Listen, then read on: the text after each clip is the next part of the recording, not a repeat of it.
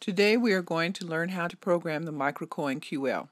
The QL is a high-speed 12-coin programmable coin acceptor.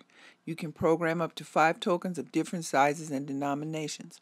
You don't have to program nickels, dimes, quarters, or dollar coins because they have been pre-programmed on lines 7 through 12 and can be turned on or off indefinitely.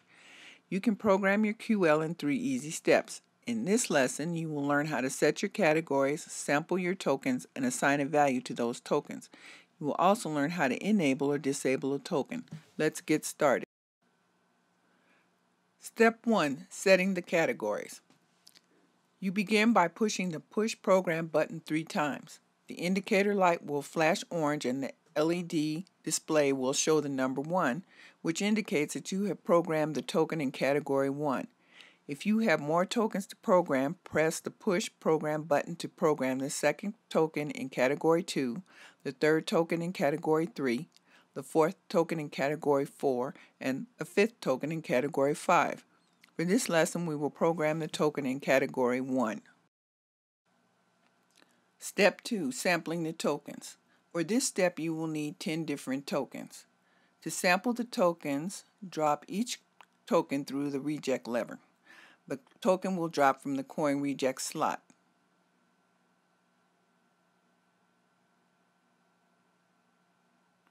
After the 10th token has been sampled, the indicator light will turn a solid orange.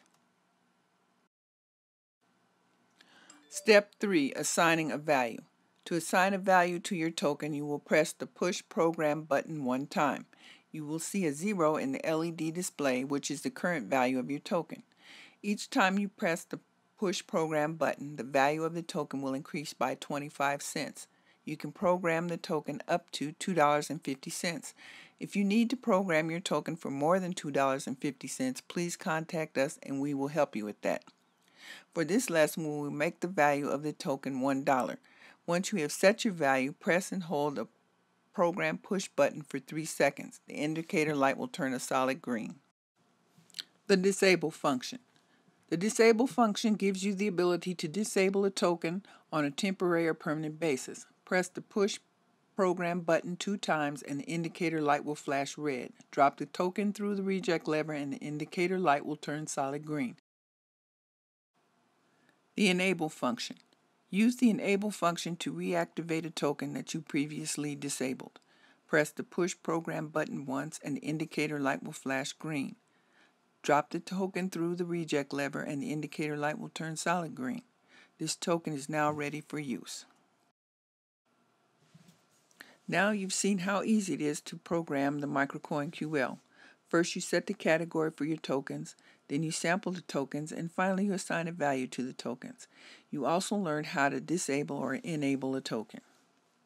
If you have any questions about programming the MicroCoin QL, please contact us at 1-800-922-1313 and ask for the electronics department.